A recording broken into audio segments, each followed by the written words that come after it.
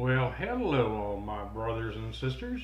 I hope that the title of this video got your attention enough to get you to listen.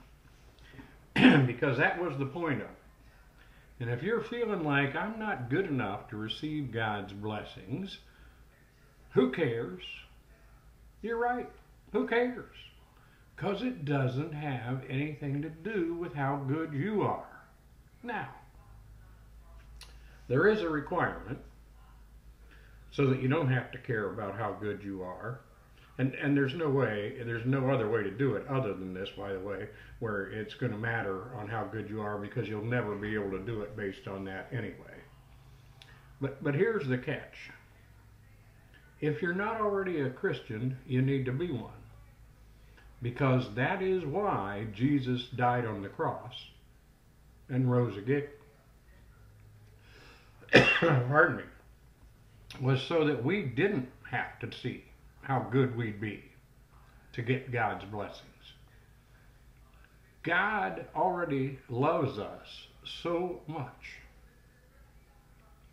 that He sent His one and only Son down to go through hell, so to speak, so that we no longer would be having to live under the law. When He sees us, He sees His Son who washed us in His blood, who became the Lamb for us. So now when God sees us, He sees Jesus. He sees perfect. As it is there, it is here on earth. Thanks to Jesus. Thank you, God. Thank you, Jesus. Because it doesn't matter how good you think you are or not. What you need to do instead is refocus. If you haven't already accepted Jesus as your Savior, step one, you got to do that right away, because that's what makes you righteous in God's eyes. That's what makes you able to take in all the blessings of God. And we're going to go through it step by step and lesson by lesson, and showing you how you can reap the prosperity, the peace, the goodness, the righteousness, the everything that you have that God wants you to have. And it's not hard once you've accepted Jesus as your Savior.